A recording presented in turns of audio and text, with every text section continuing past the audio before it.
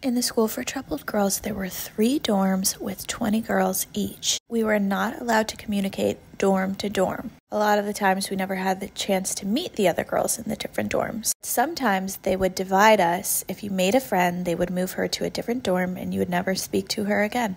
Or if 2 girls were in a lesbian relationship, they would surely be moved dorms, at least one of them, and again, they would never speak again. If they were caught communicating, smiling, gesturing, that could be added time and loss of privileges. You lose contact with the outside world and any small joy.